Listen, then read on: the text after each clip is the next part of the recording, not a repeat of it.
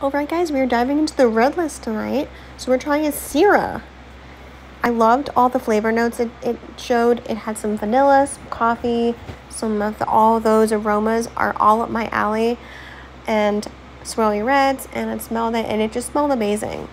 Like, I already knew I was going to enjoy it just by smelling it. And Sirah, I don't think I've ever had a Sirah one. I hope that's how you say Sirah. Hope that's right. But just the flavor notes spoke to me, and I had to try it. And with having surf and turf on the menu for dinner that night, I figured it was going to be a good pairing. And automatically, yes. Such a good choice. As you can tell from my expression, this was so good. Highly recommend it. If you guys can find this Sirah, I think it was called Spellbound, if I remember correctly. But it was so good. I cannot wait to try this again, or find it actually. I've been looking for it everywhere. I should have bought a bottle on the cruise ship, but I didn't buy a bottle. But it's a 10 out of a 10 for a red wine. Highly recommend it. Would definitely have this over and over. So if you're having a beef meal, beef, surf and turf, whatever, this would be a great pairing for that.